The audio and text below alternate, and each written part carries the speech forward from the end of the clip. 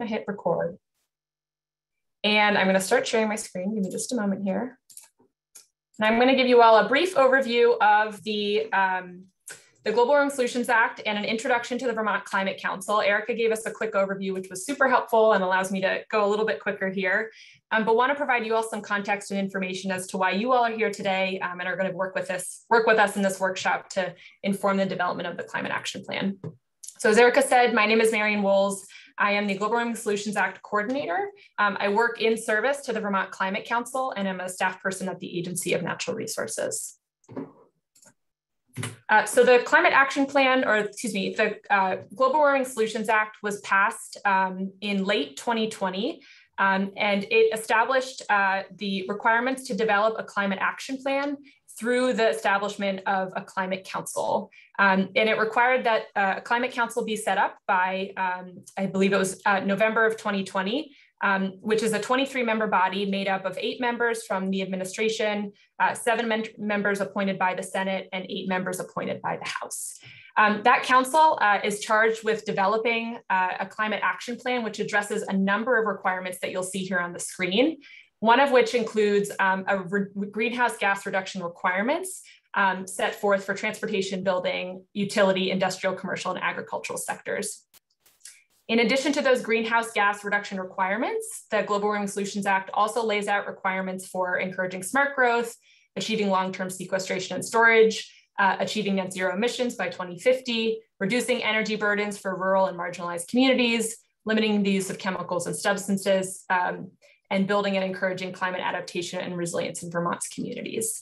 So there's a lot to cover here and a lot that we're working on in the development of the Climate Action Plan through the Climate Council. And I'll walk through a bit what that makeup looks like and how that work has progressed thus far in the past 11 months. So as Erica noted, there are 5 subcommittees set up to do the bulk of the work under the Climate Council. 4 of those were defined in statute and 1 was established after the Climate Council was set up. Right now, you're working with many members of the Rural Resilience and Adaptation Subcommittee who have put on this workshop for you all tonight. There's also an Agriculture and Ecosystem Subcommittee, a Cross-Sector Mitigation Subcommittee, and they are primarily focused on those greenhouse gas mitigation requirements. There's a Just Transition Subcommittee that's really focused in on equity and justice and a just transition to our new climate future. And then a Science and Data Subcommittee really focused on research and scientific reporting for the Climate Council and the Climate Action Plan. The process that we have used to date has been similar across all of the subcommittees. Subcommittees have looked at and have inventoried existing programs that may help us meet our Global Warming Solutions Act requirements. Subcommittees have identified and analyzed potential new strategies and programs that may help meet those requirements. And that's really the substance of what we hope to dig in with you all today. And then we'll be working on identifying and analyzing any financial strategies that are needed to support the implementation of the plan. We're looking at monitoring the strategies for implementation, especially after the Climate Action Plan is adopted on December 1st. And that will also inform rulemaking that will be taken on by the Agency of Natural Resources for those greenhouse gas mitigation reduction requirements. All of that culminates in a plan that will be adopted by December 1st of this year. And this is a climate action plan that's updated every 4 years thereafter. So this isn't a once and done thing. We really see this as an iterative process to develop this plan, work with communities in Vermont to find the best ways to adapt our climate goals. I do just want to put up the slide here. I mentioned that the Global Warming Solutions Act identified greenhouse gas reduction requirements. These were targets that were laid out years ago for Vermont.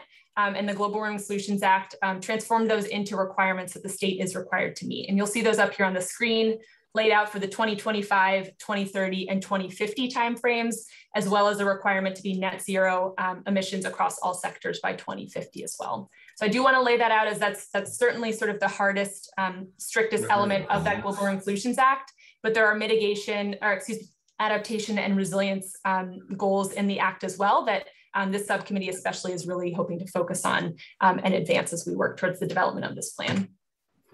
One thing I do want to note is through this process, we've really been focusing on equity as a core component of the Climate Action Plan and the work of the subcommittees. The Just Transition Subcommittee has really been focused on this and has developed a fantastic guiding principles document and rubric that really details out how the Climate Council in Vermont as a whole can work towards a more just transition for climate change and for the solutions that we need to look at. I put the definitions of, the guiding principles recommendation here up on the screen for you all to review. And then within that document, the Just Transition Subcommittee, and this has since been adopted by the Vermont Climate Council, put forth 6 guiding principles, which include inclusive, transparent, and innovative engagement, accountable and restorative justice, moving at the speed of trust, solidarity, ensuring that the most impacted are placed first, and supporting workers, families, and communities. And we really see this as fundamental to the work that all of the subcommittees are doing. As we work on developing strategies and actions for the Climate Action Plan, which is really what we're at the point of the process we are at right now, we are evaluating actions across 5 elements. And those are, you'll see on the pinwheel on the left here, which are informing those resilience and adaptation, mitigation, and sequestration strategies that will all be components of the Climate Action Plan. We're going to be talking a lot about resilience and adaptation strategies with you all today. Sequestration strategies are going to be discussed at a forestry event. And if you're interested, this saved on our website, you folks are welcome to join. And mitigation strategies as well, something we'll be talking about with you all. I do just want to differentiate that when we talk about mitigation strategies, it's a little different than what we say when we mean hazard mitigation. This is really mitigating greenhouse gas emissions. And those are the requirements that are set forth in the Global Warming Solutions Act. And that is all I have. So at this point, I will take my screen down and turn it over to Ted Brady, who's going to give us an introduction and some examples on best practices for municipal capacity building within municipalities when it comes to resilience and adaptation. So Ted, I will turn it over to you. We're happy to have you here today. If you could provide an introduction, and I will get your slides pulled up. I sure can. Thank you, Marion, and also thank you to Director Bornman for leading us through this journey. So I am Ted Brady. I am the Executive Director of the Vermont League of Cities and Towns.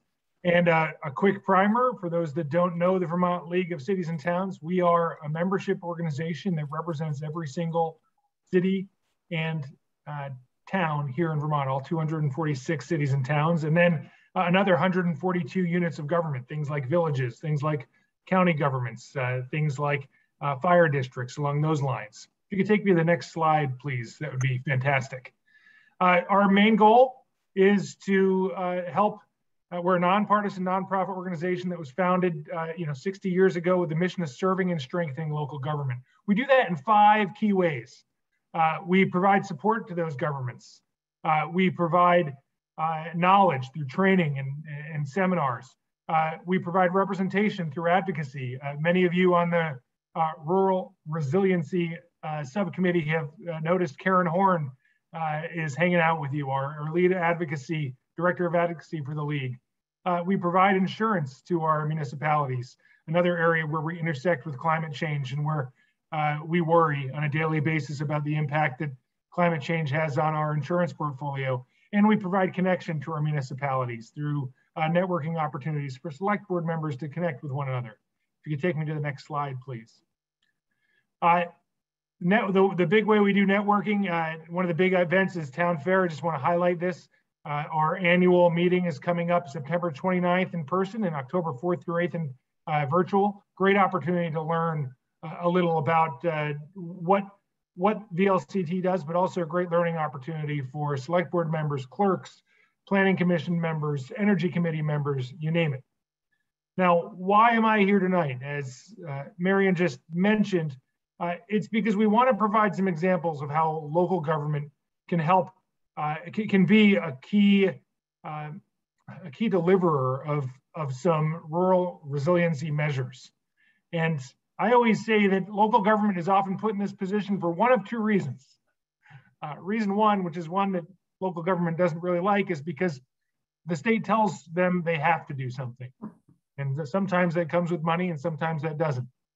Option 2, and this is happening more and more often across the country, is that local government is stepping in to do something that state and federal government has been unable to do, either because of ideological divide, because of a lack of resources, in some instances because of a lack of creativity.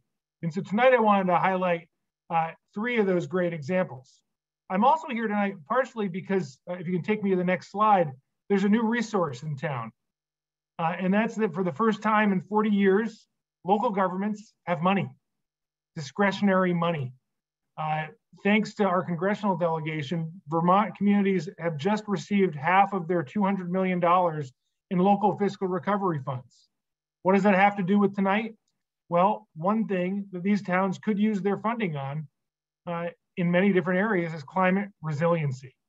And so as we go through 3 examples of places where communities have undertaken this work, in large part because they have chosen to, I wanted to remind the communities on the phone and also those advocating for communities to do things that there is this new money in the pockets of municipalities now, and they're trying to decide how to use it.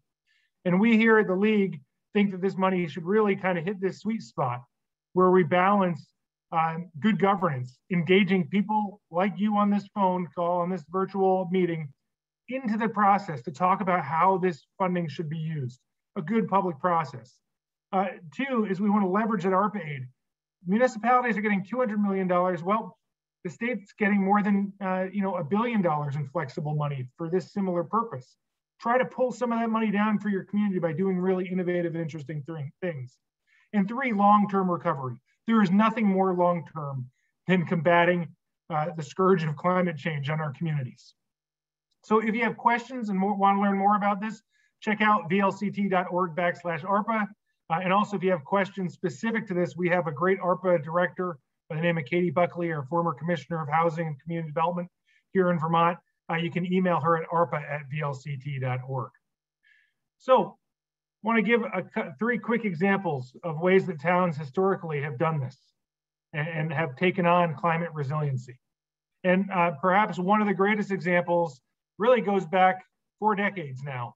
It goes back to the Mad River Valley and the formation of the Mad River Valley Planning District. Some of you may know this, but this is an independent group outside of the typical regional planning organizations, although the regional planning organizations are involved in the Mad River Valley Planning District.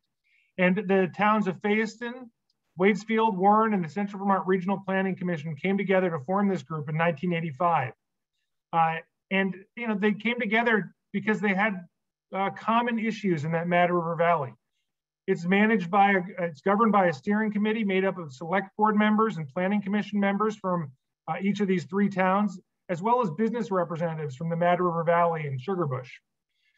You can imagine that one of the reasons this organization formed is because of some of the natural tensions that occurred when Sugarbush and Mad River Glen started business in the valley. And as things escalated, things became unsustainable, and they wanted to come together and find a way to undertake some community improvements that would make their community more sustainable. Since then, they have a great executive director, Josh Schwartz, who, if you don't know him, you should get to know him, a great, wonderful guy. And they have a community planner, and they've done kind of 3 key issues. Issue 1, flood resilience, dealt with flood resiliency issues in the valley. Following Tropical Storm Irene, the Mad River Valley Planning District has been at the heart of chasing down FEMA money, chasing down community development block grants, chasing down ways to make all of their communities more resilient so that the next time Irene or an Irene-like event happens, their communities are more resilient. They've also focused on energy, that 2nd issue. And they partnered with Efficiency Vermont, which some other communities in Vermont have done, to become a targeted community. And that meant that their towns, their businesses received enhancements from Efficiency Vermont. So where you might normally get X dollars to do an energy efficiency upgrade in your building, you managed to get 2X because they were this targeted community. And that was in a large part thanks to the Mad River Valley Planning District and this collaboration coming together. And they've also been doing this natural communities work. Like I said before, when the ski areas came in, it created an imbalance with the community members. And the community members, including the ski areas, came together to try to balance sustainable outdoor recreation and economic development with the needs of the natural environment. They're key in providing municipal planning support to these towns as well. So that's one example, a really structured, long historical partnership that has done some of this work in these communities. If you could take me to the next slide, please. Another example that I think many people who've driven down Route 7 have seen this firsthand in Brandon. It has been particularly hard hit, and their economic center has been particularly hard hit by the impacts of climate change. They have experienced flooding for decades, if not a century, with the Neshobe River overflowing its riverbanks every once in a while. That's become more common. And post-Irene, during Tropical Storm Irene and the flood before, Brandon had more than 24 business properties located in the flood erosion hazard area. 26 businesses sustained damage due to Irene. US 7 that runs through downtown Brandon was closed for several days to Irene flooding. That was before the big dig and the construction project that made it feel like it was closed for quite some time. But all that's related, because after Irene, with the help of an Economic Development Authority grant, Economic Development Administration grant, a team of staff from the Vermont Department of Housing and Community Development, kudos to Josh Hanford and his team, the local regional planning commission, and consultants conducted a vulnerability assessment through the Vermont Economic Resiliency Initiative. And through that, they used several tools and community input events. They assessed Brandon's risk and provided a report with steps the community could take. Well, here we are, a decade later, and those reports turned into recommendations that turned into actual projects. They include the designing and the building of an overflow culvert to protect the downtown municipal offices and businesses from floods, and to ensure Route 7 remains open. And they've done several home and business buyouts. They've built some nice pocket parks that you should check out, and some floodplain restoration projects along the Neshobe. It's really a great example of success in combating the impacts of climate change and making a more resilient community. My last slide goes all the way south to Brattleboro.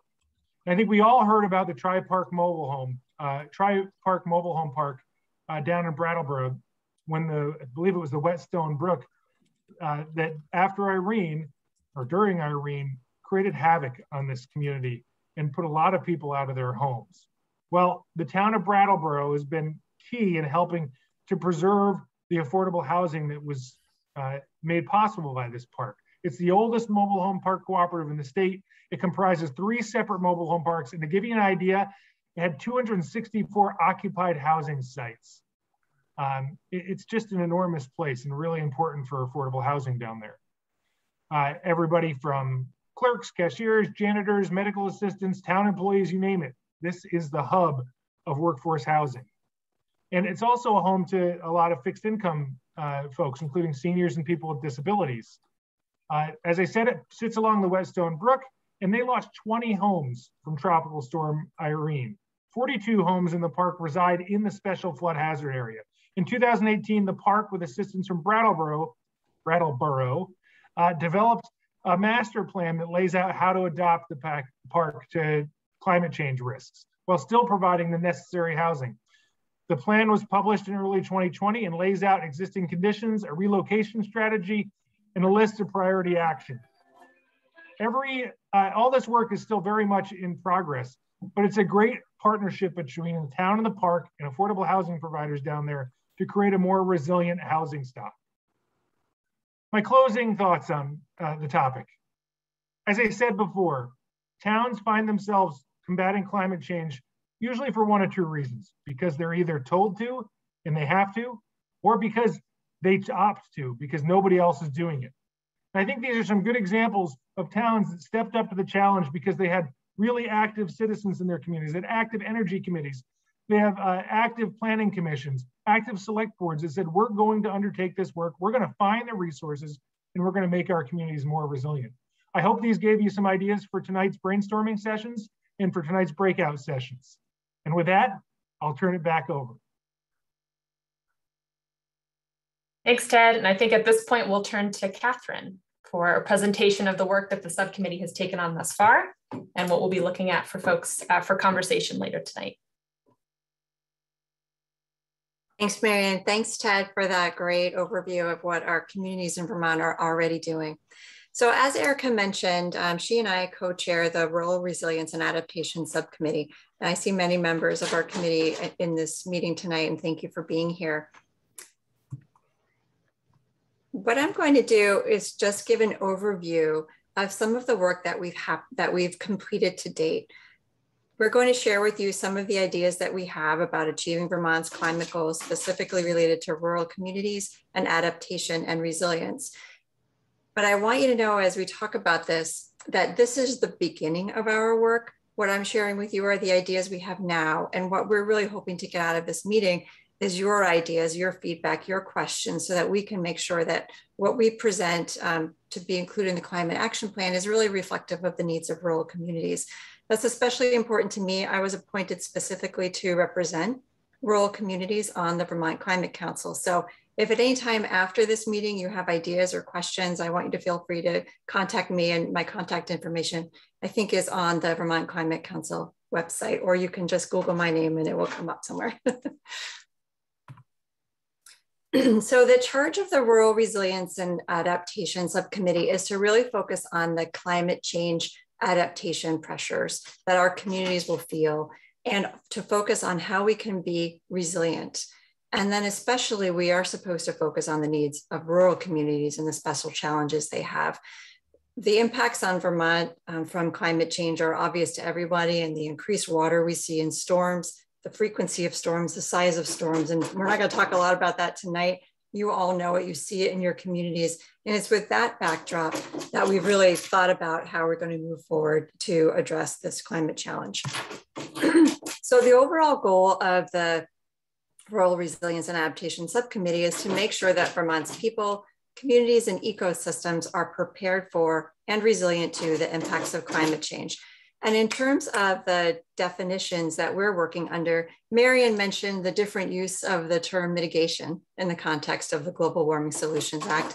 And I just want to talk about adaptation and resilience. So when we talk about adaptation, we're really talking about how we reduce vulnerability to the impacts of climate change. And when we talk about resilience, we're really talking about building the ability to withstand and recover from the impacts of climate change, including the climate events that we have with our increased storms. So in order to achieve these goals, we have identified 5 pathways. And what I'm going to do is just give a very brief overview of each of those pathways and provide a couple of examples of strategies or actions that we've thought about so far to help us achieve this pathway. So the first is really focused on capacity. Ted mentioned municipalities do things because they have to or they want to, and sometimes there are resources and sometimes there are not.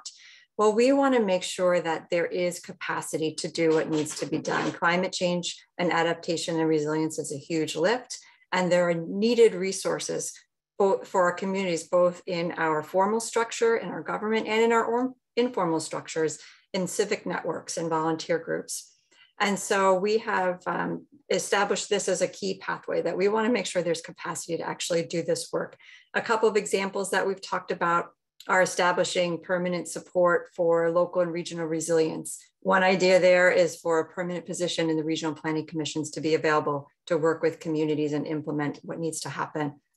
And then another is to provide tools and resources so communities can really assess their own climate vulnerabilities and help prioritize the changes that need to happen. Our second pathway is really focused on infrastructure, and this is a very big topic handled under one pathway, but really our goal is to proactively invest to ensure that transportation, communication, water, wastewater, energy, all the infrastructure that we need to succeed, both economically and culturally, are protected from the impacts of climate change. Some examples of those are to create a framework to identify and evaluate the threats to energy and communication systems serving the rural communities. And another is to really focus on identifying the specific changes that need to happen to make sure our critical infrastructure can withstand impacts. That includes reducing vulnerabilities of specific facilities, as well as looking at things from a system perspective. So not only just looking at a bridge and whether that needs some improvements, but looking at the whole corridor of a roadway and how that's going to continue to function in the new world of our climate impacts.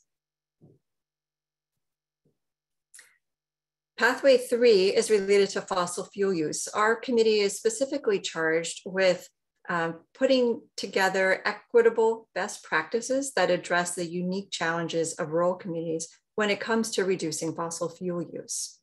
A couple of the ideas related to this that we've talked about are making sure that we do that, identify and sharing these best practices. And an example of one thing that could happen is to really expand access to programs that provide no upfront costs for weatherization for landlords and homeowners. This is one area we're really hoping to hear some great ideas from you about as we move into our breakout session. So we're excited to hear from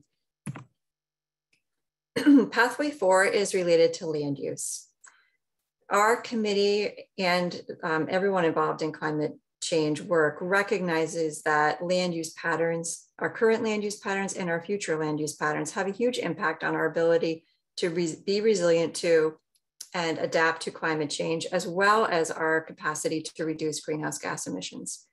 So in this pathway, we're really aiming for Vermont's current and future development to be resilient and adaptive, and we want to promote compact development, as well as support our natural and working landscape and recognize the vitality of our rural areas and how they contribute to our state.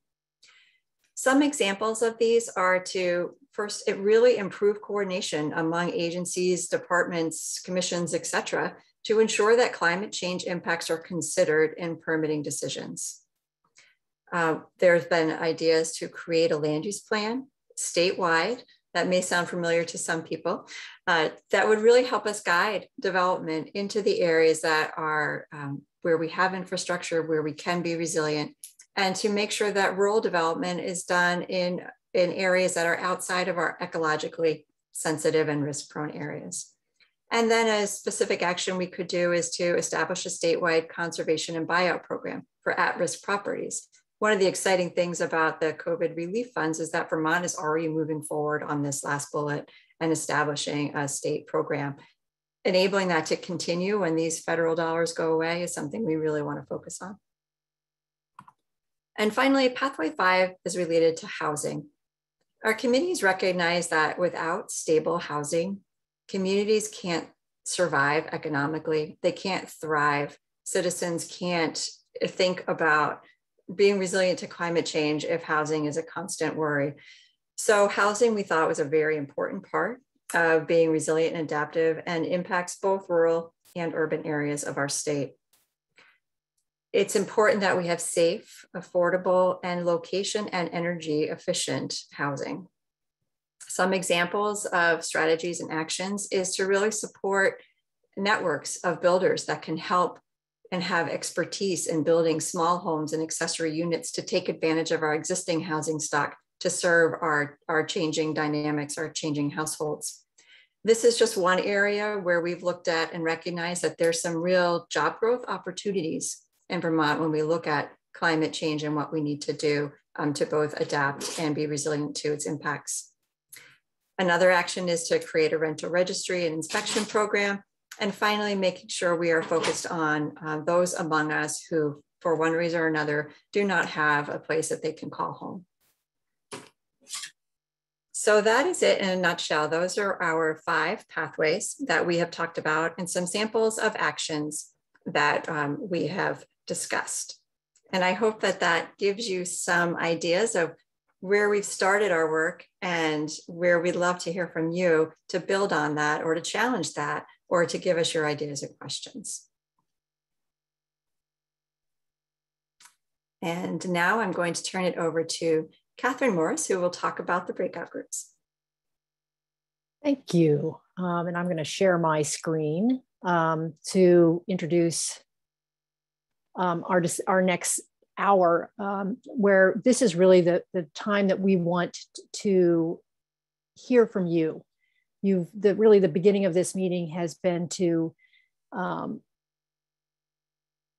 share just background information, context setting information, so that everybody understands the work of the Rural Resilience Subcommittee and the Climate Action Council, and the Climate Council, and where they're headed, to give you some ideas of what's already been happening and some opportunities for both funding and other changes in the state that will allow you to take on some of these challenges.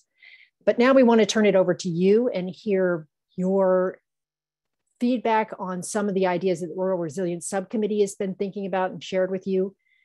But thinking beyond that to questions of what kinds of challenges you are personally facing in the towns and communities that you're living in, what capacities that you need or resources that you need in order to take on some of those challenges, and what you're looking for the state to help you with.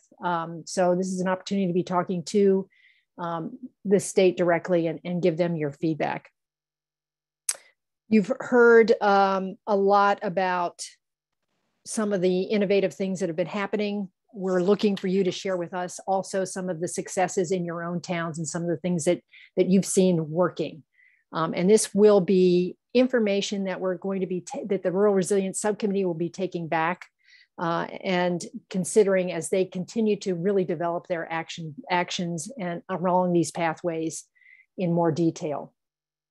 The 3 questions that we're going to ask you to take on in these smaller groups are basically what are some of the challenges you're facing, the greatest opportunities, and what kind of capacities or resources do you need to be successful in achieving meeting these challenges.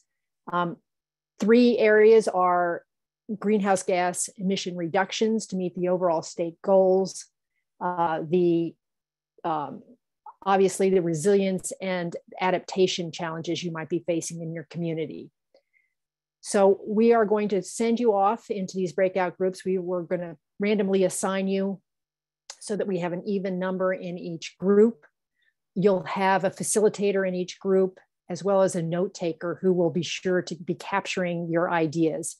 Ultimately, we're going to be producing an overall summary of these conversations in the breakout groups and making that public to everybody, but also sharing that obviously with all of the Climate Council members. When we come back from the breakout, we'll have a full hour, but when we come back, we're going to ask the facilitators of each group to just hit some high points, some surprising elements that they heard, some things that they were hearing that seemed to resonate with everybody in their group, some themes that came through. We don't have a lot of time because we really want to spend most of our time in these groups listening to you. So we're just going to it's not meant to be a comprehensive report out. It's just meant to be a flavor of what was happening in the group. Happy to, if people have any specific questions, I think most of that can be answered in your breakout group. So if we're ready, I think we can send you off and we'll meet back here in an hour.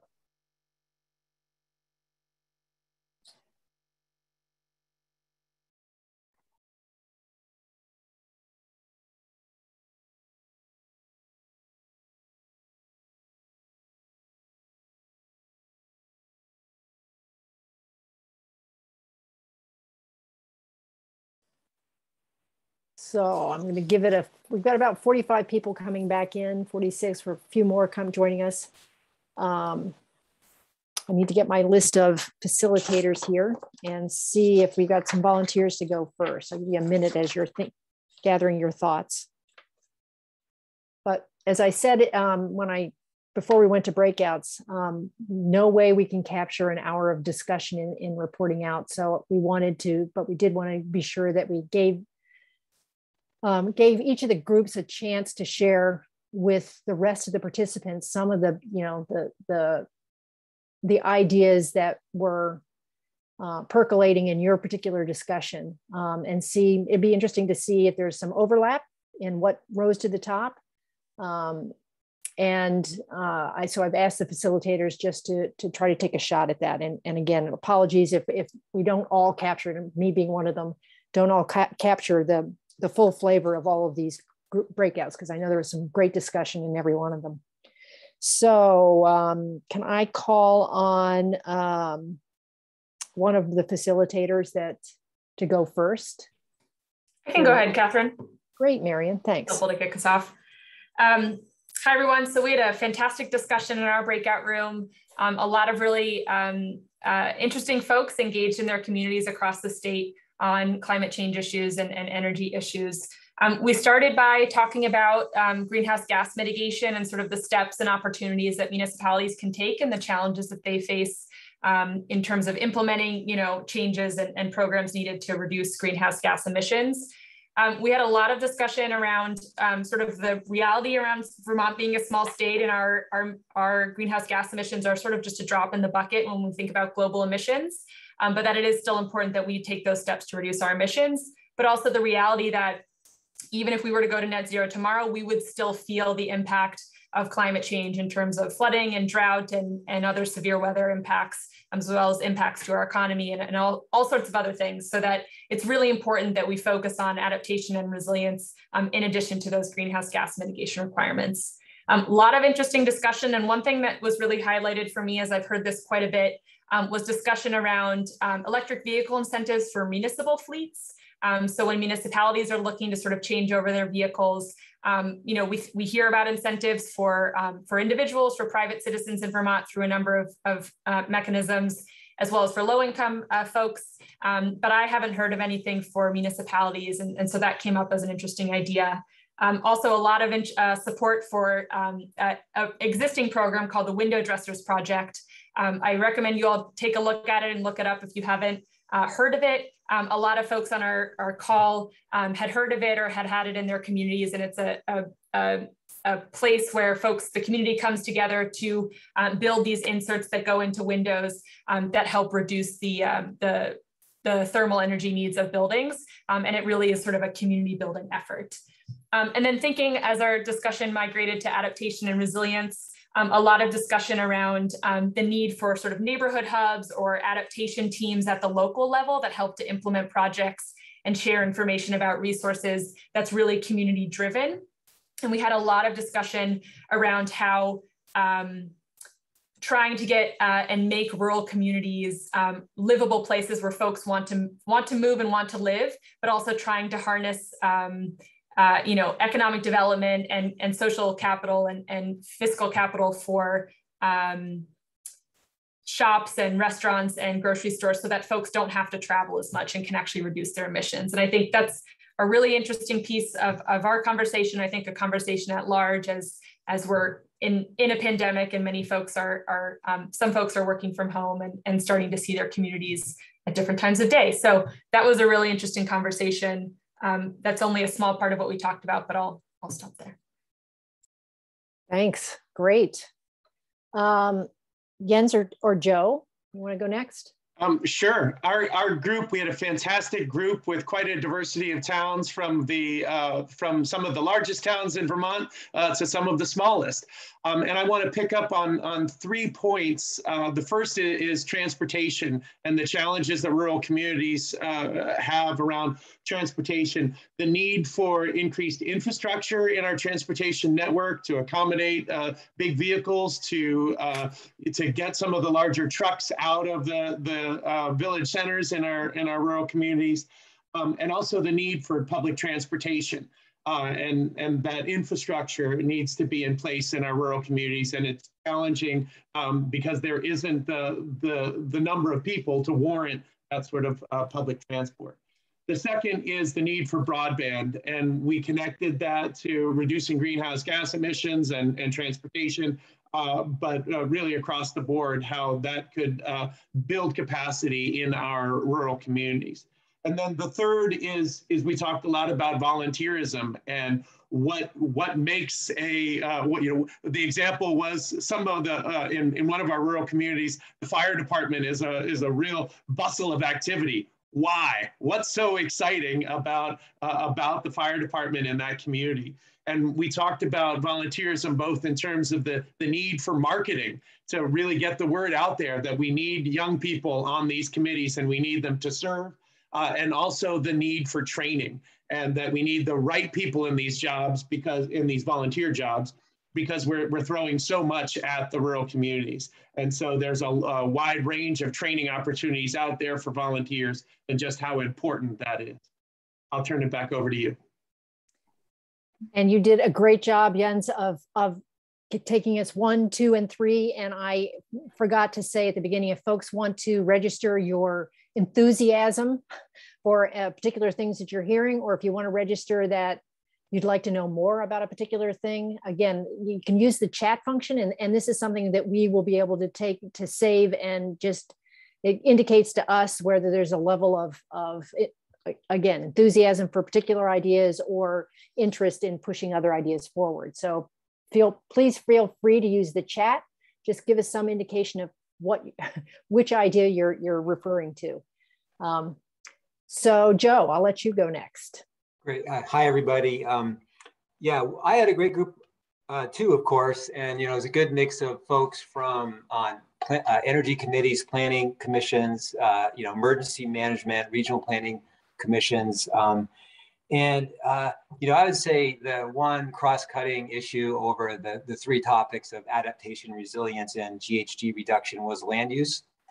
It connected all of those. And it's great to hear Jens talk about transportation, because now I can talk about biodiversity. And one of the the issues with land use is just thinking about how to protect the biodiversity, particularly of like core forests in rural communities.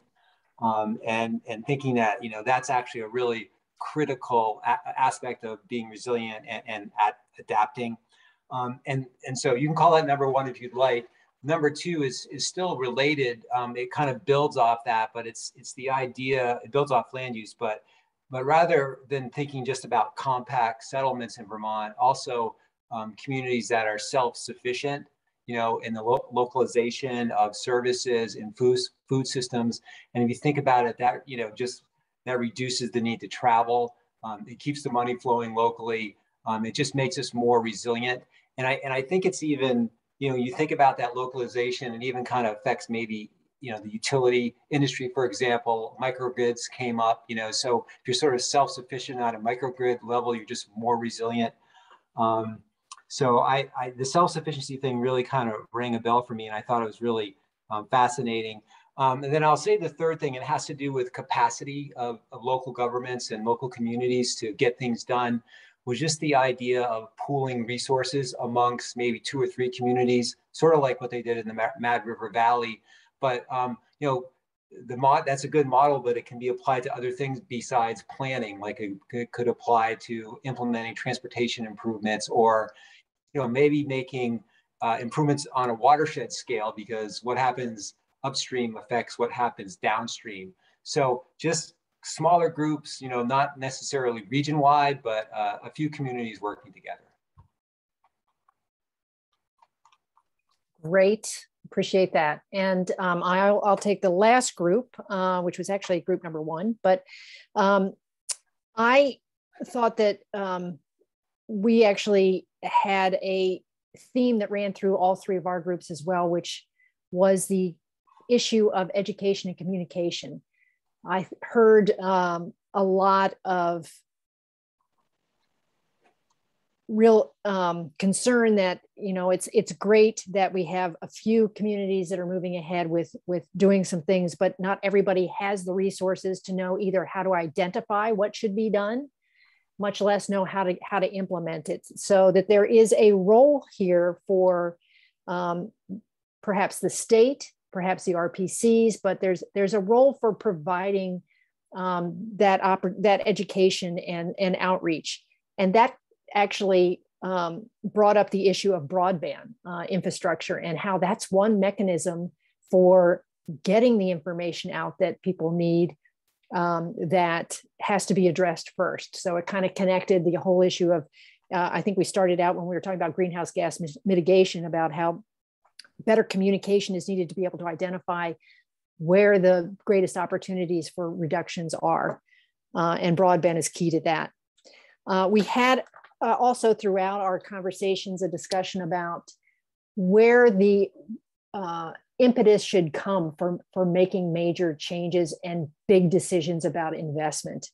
And there was really a pretty diverse set of opinions. And ultimately, I think what I heard as the final message is it has to come from all levels. It has to be both a top-down as well as a bottom-up, or a push and pull, as somebody said, where if there is benefits from hearing from the students at UMV that they're looking for change and they want the administration to make some changes, and they're providing some of that push.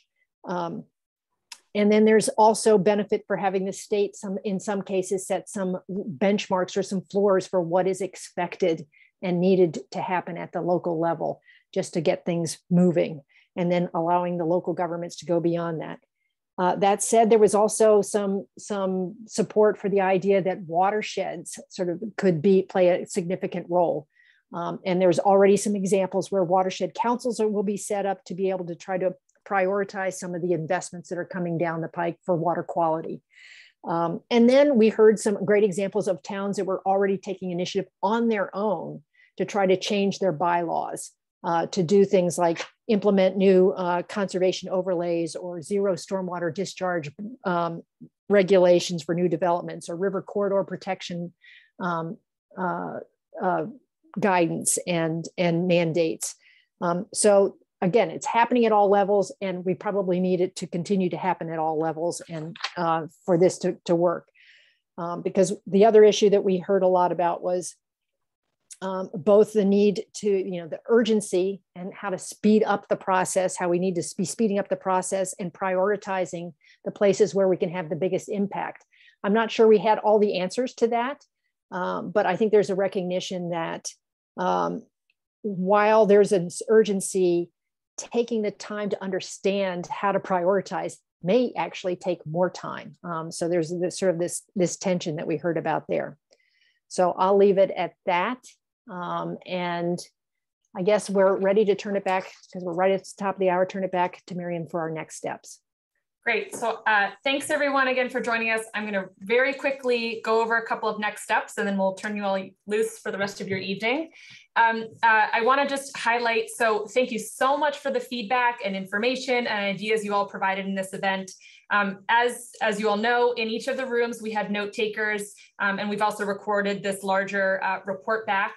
That information is going to feed back directly into the Rural Resilience and Adaptation Subcommittee, and they'll be using that to develop the actions that they propose for the Climate Action Plan.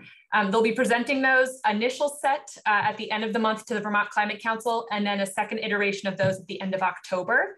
A couple of different ways that we can have you all engage in this process. First, I just want to say that the Climate Council and all of its subcommittees, it's a public process. And so all of the meetings, and I'll post the link to how to get involved, which has a link to our calendar, is on our new website.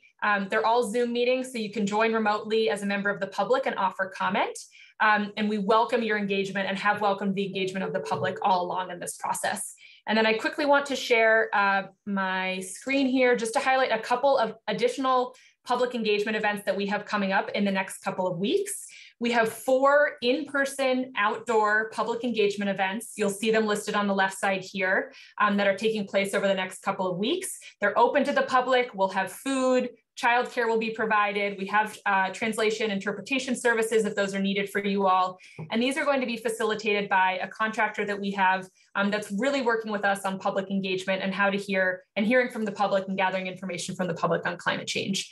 This event was really focused on rural communities and capacity issues at the municipal level. The 4 in-person events are going to be sort of a broader focus of public engagement, but would definitely encourage you all to attend if you're interested in the area. We would love to have your feedback.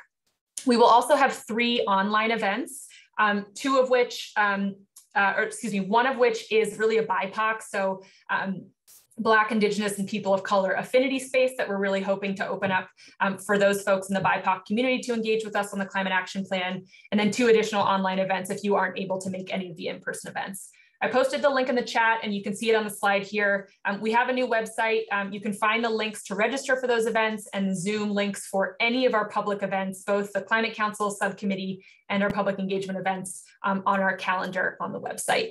And then lastly, just a couple of takeaways. Again, this Climate Action Plan, we're working fast. It's going to be adopted on December 1st. I did just want to re-highlight that the Climate Council is really a group of multi-stakeholders, and this is going to be a multi-stakeholder plan. So we're really excited to hear your voices and your perspectives from all levels of government and all levels of society, and that's going to feed into this plan. acknowledging that significant reductions in greenhouse gas emissions will be needed. We've highlighted this quite a bunch, but that it's really important to balance those with the adaptation, resilience, and then carbon sequestration efforts as well. So I'll stop there. I just want to turn it back quickly to Catherine Dimitrick and Erica Borneman if you all have any closing remarks, and then we will end for the evening. I just want to express my appreciation to everyone for taking a couple of hours out of your busy schedules to share your thoughts, your ideas with us, and encourage you to stay involved. We really appreciate hearing more as the process unfolds. So thank you all very much. Yes, and I'll say ditto and have a great rest of your week. Thank you. Good night, everyone. Thanks, everyone.